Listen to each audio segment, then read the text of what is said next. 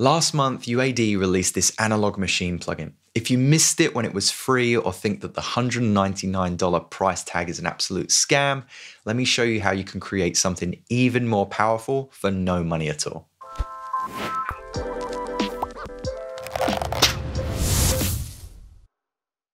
UAD had a fantastic ad campaign for this device. Chances are if you produce, you and your friends probably saw it.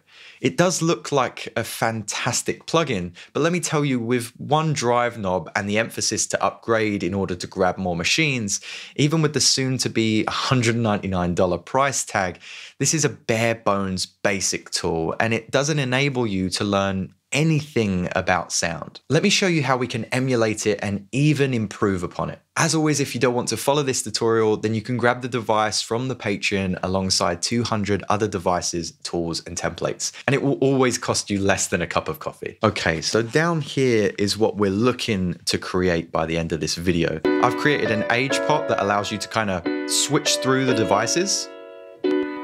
We can obviously saturate. We can kind of tilt the EQ, the color of the saturation, make it brighter or darker. And of course, we can up the drive as expected with every kind of saturation device. But I've also added this attack to make things a little bit choppier, a little bit more sustained. And we can add flutter as well. And we can change the wobble amount as well.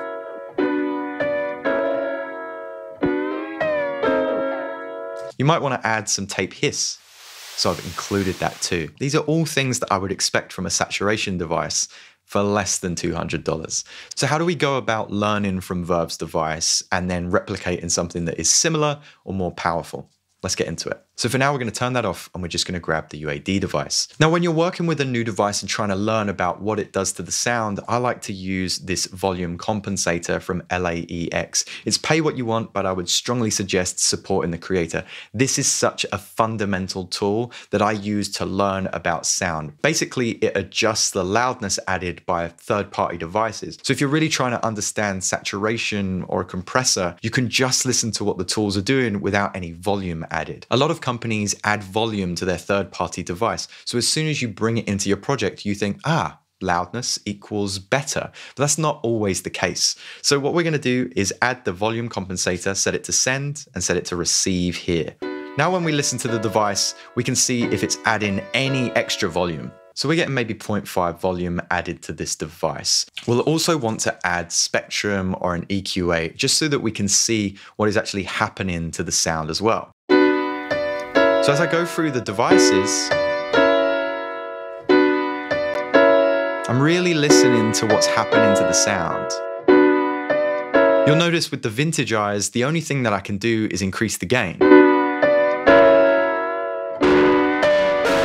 But there's also some pitch warble going on as well. And I really want to be able to adjust the amount and the rate of that, not just switch through different devices with different kind of colors to the sound. Even if I go up to where the presets are, I just flick through the 4 devices with just a different amount of drive selected. I really want to have more control over the intricacies of my device and learn about what it's doing. With third-party devices, they'll add cryptic kind of names to their devices. So even with the name Analog Machine, if you're a new producer, you wouldn't automatically recognize that this is a saturation and distortion device. Okay, so we recognize that there's some kind of saturation going on, and there's also maybe some pitch wobble, some distortion, and maybe even some tape hiss or crackle in there. So they're going to be the first things that I gravitate towards. We don't want this device to get too loud, so we're also going to add a limiter and maybe an EQ. I'm going to do this on a new track. I'm going to choose an audio effect rack. And to get started, I'm going to drop a limiter into where it says drop audio devices here. And then I'm going to duplicate that limiter inside our chain list here. Select chain, and then drag this out and drag this out. What we can now do by selecting these brackets is create a dry device and a wet device. So all of our wet devices will go in this one here, and we can name this wet. And then we'll keep this limiter one completely blank, and we'll call this dry. So then what we want to do is select this macro here. And then on this very last one, I'm going to rename this dry wet. And we can right click this tiny little blue bracket and assign that to dry wet. So as we scroll through, we'll be able to go from dry to wet. Let's stay on wet and continue to add some devices. So we said that we're going to add maybe a saturator, or we could add raw. We get so much control with this new raw device, it would be a shame not to use it. So we're going to put this before the limiter. To create different kinds of sounds, I'm also going to use cabinet, and cabinet can be coupled with an EQ3. And then we know we're going to create some like vinyl distortion kind of thing. So we can add the vinyl distortion device at the end as well. For now, I'm going to keep that turned off. I like to name my devices to get started, so I kind of have a roadmap of where I'm headed. So we're going to call this first one age, then saturate, color, drive. This last one will be the attack, flutter, wobble, wobble amount, and tape hiss. With all my devices, I color them in a way that ensures you know they're kind of in keeping with the similar color. So saturation, color, and drive, they're all kind of doing a similar job, whereas the attack is doing something very different. Awesome, so from here, it's all about assigning macros. I want to assign the cabinet to age. This way, when I cycle through these different cabinet options, it will feel like a different device.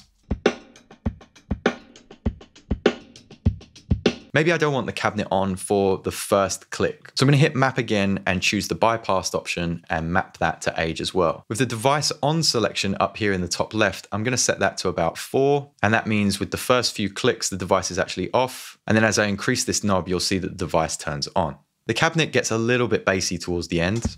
And I want to stop that from happening. So I'm also going to assign the gain low to the age as well. I'm going to invert this selection. Set the first option to 0 and the second option to maybe like -20. As I increase age, you can see that the EQ3 actually reduces the bass. Okay, so from here, you of course want to assign your main saturation tools. Drive is easy. It's of course going to go to drive. Maybe we want it to start on 0 and not go below that. So we can hit 0 here, and then maybe we can have it go to 15. With the device at the Patreon, I actually blended raw with a chorus ensemble and a saturator at the end. So this is doing all the vibrato stuff. Saturator is at the end, just adding a little bit of drive as well. So you get a nice combination of kind of like saturated frequencies. I'm going to map tone to color, and then that way we can have a brighter sound or a darker sound. It's bringing out all the highs, and this is giving it a darker tone. So it's kind of like saturating those lows a little bit. And of course, amount is going to head over to saturate.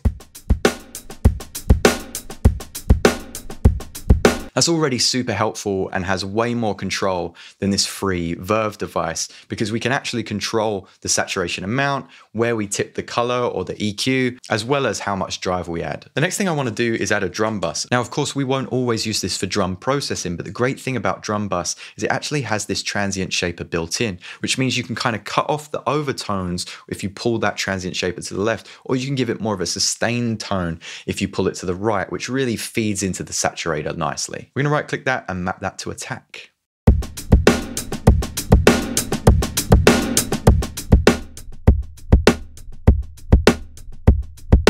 So this is already more powerful than the UAD device because we now have a way to tame the transients of our sample or our instrument that we're processing. Have I told you about DistroKid recently? I'm sure I have, but if you're new here, I release all of my music with them. The main reason is the distributor makes it so quick and painless. I fill in the details about the track, upload the artwork, and I'm good to go. If I don't have artwork, I can create it via DistroPick. And if I'm new to putting out music professionally and need help mixing it, I can use the Mixer tool to get a louder, more dynamic mix as well. So all of that monotonous, confusing stuff is taken care of. To get 7% off your first year and support the show, use the link in the description below. All right, cool. Let's do some Flutter stuff. If we come over to Raw and maybe set this to parallel, maybe with our stage 2, we can set this to a diode clipper. And then with our filter, we can set this to comb. With the comb resonance up and our frequency moving, we can get some really cool pitch wobble stuff.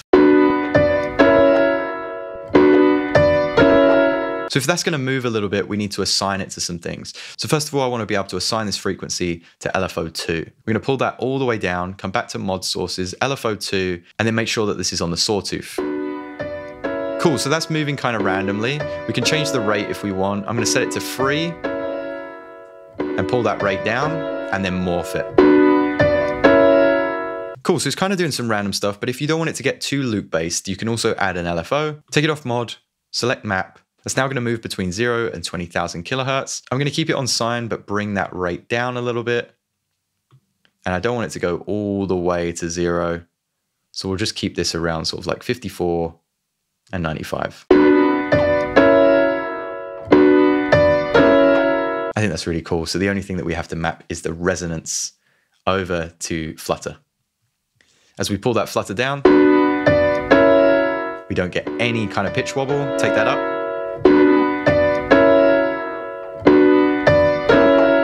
And that'll be doing all kinds of weird bouncy pitch stuff. But do experiment with this and get really crazy with your own device if you're following this along. Next, with the wobble amount, I like to add a chorus device. This can go after the saturator. You're gonna set it to vibrato, and we're just gonna control the rates and the amount. And that's really easy because we can set the amount to wobble amount. We can set the rate to wobble. Now we can dial in how much we want our pitch to wobble, of course.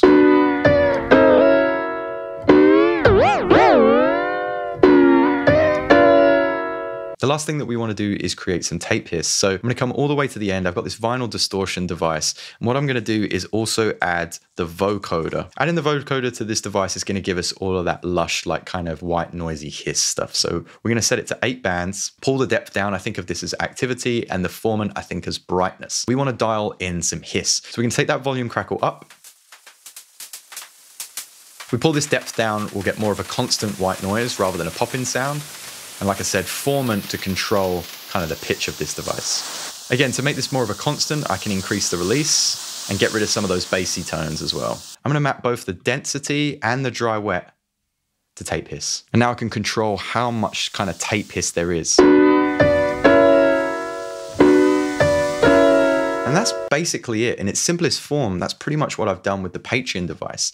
The learning comes when you take that Verve device and then start comparing it to your presets. I've been kind of cheeky to copy the first 4 presets of this device. So we have sweeten, warm, thicken, and vintagize. And with my device, you have sweet, warmth, thick, and old school. Recreating a device can really test your knowledge and your listening skills. So I'm going to go between kind of listening to sweeten and then trying to dial in a sweet preset on my own stock device. So let's get rid of everything so we can see both of our devices. This is what my sample sounds like alone. We've heard it enough by now in this video.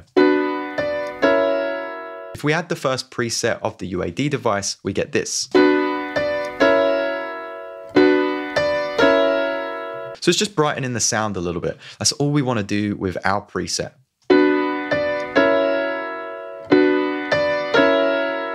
As we cycle over to warmth, we're starting to introduce a little bit of that saturation.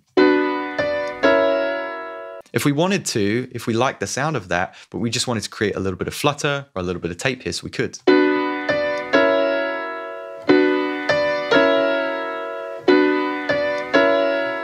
And that's essentially it. Rinse and repeat. Go to the next preset of the device you're trying to recreate and then recreate it in your stock plugin. Another side effect and added bonus is the Verve device is always going to be a bigger CPU impact than my stock device as well. So not only are we learning about sound and learning what we do and maybe don't need to pay for, we're also making it just way easier on our system to process these sounds in our project as well. So there we have it, guys. What did you think of that new UAD plugin? Do you think it was worth the near $200 price tag?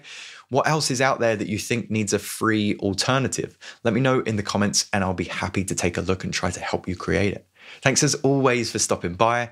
Don't forget that I've got a brand new podcast out, which I'm super, super proud of. It's here on the channel. The first episode is with the amazing 10 times Grammy nominated Damian Taylor. Check it out. I think you're gonna get a lot from it, and I'll see you next time.